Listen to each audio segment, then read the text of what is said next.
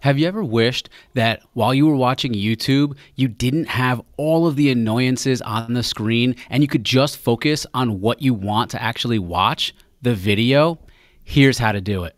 So you go to YouTube and you're ready to watch your favorite content or your favorite channel. For example, here's one of my videos, but you see so much stuff all over the screen. Recommended videos, comments, long descriptions, and you wish you wouldn't. Of course, you can toggle on theater mode like this, but you still have a lot showing up on the screen.